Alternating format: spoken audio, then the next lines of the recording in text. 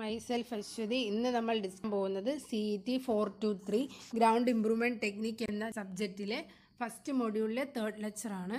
First നോക്കാൻ പോകുന്നത് different problematic soil are അൺകൺസോളിഡേറ്റഡ് material that are result of weathering and erosion process of rocks. Soil എന്ന് പറയുന്നത് അൺകൺസോളിഡേറ്റഡ് material ആണ്. ഇത് ഫോം ചെയ്യുന്നത് റോക്സിന് സംഭവിക്കുന്ന വെതറിംഗ് അല്ലെങ്കിൽ ഇറോഷൻ കാരണമാണ്.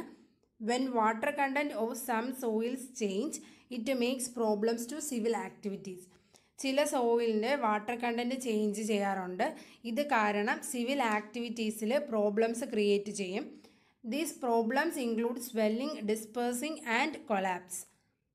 ഇങ്ങനെ വാട്ടർ കണ്ടൻറ്റ് ചേഞ്ച് കാരണം സംഭവിക്കുന്ന പ്രോബ്ലംസ് എന്ന് പറയുന്നത് സ്വെല്ലിംഗ്, ഡിസ്പേഴ്സിംഗ് ആൻഡ് കൊളാപ്സ് ആണ്. നമ്മൾ ഇവിടെ ഡിസ്കസ് ചെയ്യുന്നത് ഡിഫറെൻറ്റ് ടൈപ്സ് ഓഫ് പ്രോബ്ലമാറ്റിക് സോയിലാണ്. അതിൽ first one expansive soil. The change of water content of expansive soils causes to changes there volume. അതായത് എക്സ്പാൻസീവ് സോയിലിൻ്റെ കേസിൽ വാട്ടർ കണ്ടൻറ്റ് ചേഞ്ച് ചെയ്യുന്നതിനനുസരിച്ച് ആ സോയിലിൻ്റെ വോളിയവും ചേഞ്ച് ചെയ്യുന്നുണ്ട്. The volume change can damage structures that have build on the soil.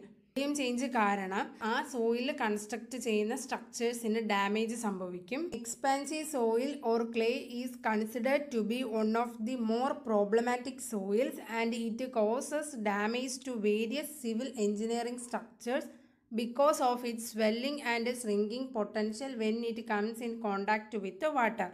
Expansive സോയിലാണ് major ആയിട്ടുള്ള problematic soil എന്ന് പറയുന്നത്. ഇവിടെ construct ചെയ്യുന്ന civil engineering സ്ട്രക്ചേഴ്സിൽ damages സംഭവിക്കുന്നത് ഈ സോയിൽ വാട്ടറുമായിട്ട് കോണ്ടാക്റ്റ് സംഭവിക്കുന്നത് കാരണം ശ്രിങ്കേജ് അല്ലെങ്കിൽ സ്വെല്ലിംഗ് സംഭവിക്കുന്നുണ്ട്. ഇത് കാരണം അവിടെ കൺസ്ട്രക്ട് ചെയ്യുന്ന സിവിൽ എഞ്ചിനീയറിംഗ് സ്ട്രക്ചേഴ്സിന് ഡാമേജസ് ഉണ്ടാകും. Expansive soil behave differently from other normal soils due to their tendency to swell and shrinkage. Expansive സോയിലിന് സ്വെല്ലിങ്ങിനും അതുപോലെ തന്നെ ശ്രിങ്കേജിനും ഉള്ള ടെൻഡൻസി ഉള്ളത് കൊണ്ട് തന്നെ മറ്റ് സോയിലിൽ നിന്ന് വ്യത്യസ്തമാണ്. Because of this swelling and ശ്രിങ്കിങ് behaviour expansive soil may cos problems in structures or construction projects. ഇങ്ങനെയുള്ള സ്വെല്ലിംഗ് അല്ലെങ്കിൽ ശ്രിങ്കേജ് ബിഹേവിയർ എക്സ്പാൻസീവ് സോയിൽസിന് ഉള്ളത് കാരണം സ്ട്രക്ചേഴ്സിന് അല്ലെങ്കിൽ കൺസ്ട്രക്ഷൻ പ്രോജക്ട്സിന് പ്രോബ്ലംസ് ഉണ്ടാകാറുണ്ട്. എക്സ്പാൻസീവ് സോയിലിന് എക്സാമ്പിൾ എന്ന് പറയുന്നത് black cotton സോയിലാണ്. Second one ഡിസ്പേഴ്സീവ് soil. In ഡിസ്പേഴ്സീവ് soil particles moves through soil with water flow. ഡിസ്പേഴ്സീവ് സോയിലിൻ്റെ കേസിൽ water ഫ്ലോയ്ക്കൊപ്പം തന്നെ അവിടെയുള്ള സോയിൽ പാർട്ടിക്കിൾസ് മൂവ് ചെയ്യുന്നുണ്ട്. It cos form കോണ്ടിക്സ് in the soil. Water flow ചെയ്ത് ചാനൽസ് ക്രിയേറ്റ് ചെയ്യാനായിട്ട് കാരണമാകും. Third type collapsible soils. Collapsible soils R settled when saturated under loading. Collapsible soils saturated ആണെങ്കിൽ loading ടൈമിൽ അത് സെറ്റിൽ ഡൗൺ ചെയ്യും. The rapid collapse of soil damages the structures which have built on the soil. ഇങ്ങനെ saturated collapsible സോയിൽസിൽ external load വരുന്ന ടൈമിൽ പെട്ടെന്നാണ് soil settle down ചെയ്യുന്നതെങ്കിൽ അവിടെ കൺസ്ട്രക്ട് ചെയ്യുന്ന സ്ട്രക്ചേഴ്സിന് ഡാമേജസ് സംഭവിക്കും. Collapsible സോയിലിന് example pure ഗ്രാവലാണ്. Cursed deposits. These type of soils have very less density. Cursed deposits ആണെങ്കിൽ ആ സോയിലിൻ്റെ ഡെൻസിറ്റി എന്ന് പറയുന്നത് വളരെ കുറവാണ്. Such soils are formed by dissolution of soluble rocks like limestone, gypsum etcetera. ഈ cursed deposits form ചെയ്യുന്നത് limestone അല്ലെങ്കിൽ gypsum പോലുള്ള റോക്സിൻ്റെ ഡിസൊല്യൂഷൻ കാരണമാണ്. Soft soil. The water content of soft soil is very high. Soft സോയിലിലെ water content വളരെ കൂടുതലായിരിക്കും. Thus modification is required to reduce the water. അതുകൊണ്ട് തന്നെ ആ സോയിലെ വാട്ടർ കണ്ടന്റ് റെഡ്യൂസ് ചെയ്യാനായിട്ട് മോഡിഫിക്കേഷൻസ് ആവശ്യമാണ്. സോഫ്റ്റ് സോയിൽസിന് എക്സാമ്പിൾ എന്ന് പറയുന്നത് marine clay, Pete etcetera. Organic soil. These soils have very less drainage property. Organic സോയിലിൻ്റെ drainage property എന്ന് പറയുന്നത് വളരെ കുറവാണ്. Leading to accumulation of water inside the soil. ഇത് കാരണം തന്നെ വാട്ടർ ആ സോയിലിനുള്ളിലേക്ക് അക്യുമുലേറ്റ് ചെയ്യുന്നുണ്ട്. അടുത്ത് നോക്കാൻ പോകുന്നത് factors to be considered when ground improvement techniques are selected. Factors to be considered for selection of best ground improvement techniques are: first one, type of soil.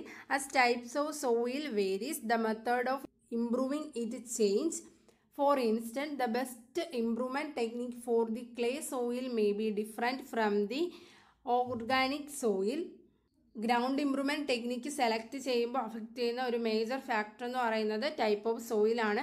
ഏത് type സോയിലാണെന്ന് അറിഞ്ഞിരുന്നാൽ മാത്രമേ അവിടെ എന്ത് ടൈപ്പ് ഇംപ്രൂവ്മെൻ്റ് ആണ് അല്ലെങ്കിൽ എന്ത് ടൈപ്പ് ഗ്രൗണ്ട് ഇംപ്രൂവ്മെൻറ്റ് ടെക്നിക്കാണ് സ്യൂട്ടബിൾ എന്ന് അറിയാൻ കഴിയും. Second one, load distribution and structure affect the selection of best technique. അവിടെ എന്ത് ടൈപ്പ് ലോഡാണ് വരുന്നത് അല്ലെങ്കിൽ അവിടെ എന്ത് ടൈപ്പ് സ്ട്രക്ചറാണ് കൺസ്ട്രക്റ്റ് ചെയ്യാൻ പോകുന്നതെന്ന് അറിഞ്ഞിരുന്നാൽ മാത്രമേ ആ സൈറ്റിൽ എന്ത് ടൈപ്പ് ഗ്രൗണ്ട് ഇംപ്രൂവ്മെൻറ്റ് ടെക്നിക്കാണ് സ്യൂട്ടബിൾ എന്ന് അറിയാൻ കഴിയൂ. Then third one, properties of soil such as compressible, permeable, strength and many other similar properties affect the decision.